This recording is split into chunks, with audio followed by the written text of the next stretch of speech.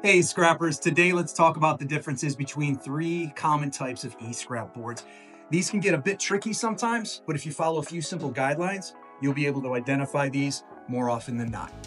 Let's start with our low-grade boards. These come from common household appliances, TVs, radios, old video games, and a whole lot more. There's very little precious metals on these and a lot of low-value components like your capacitors, your transformers, and your steel.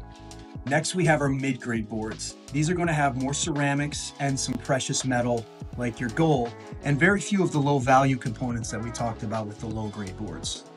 Finally, we have our high-grade or our motherboards. These are going to be found in our PC towers, our laptops, and some servers. You're going to see the highest percentage of our high-value materials here, the ceramics and the gold, but don't forget to take out some of the memory and the CPU chips. These are worth a lot more than the board itself. Another thing to remember is that some of these boards, while they could be considered motherboards, are going to have some steel on them as well. Take these off and your board's going to get upgraded to that motherboard pricing.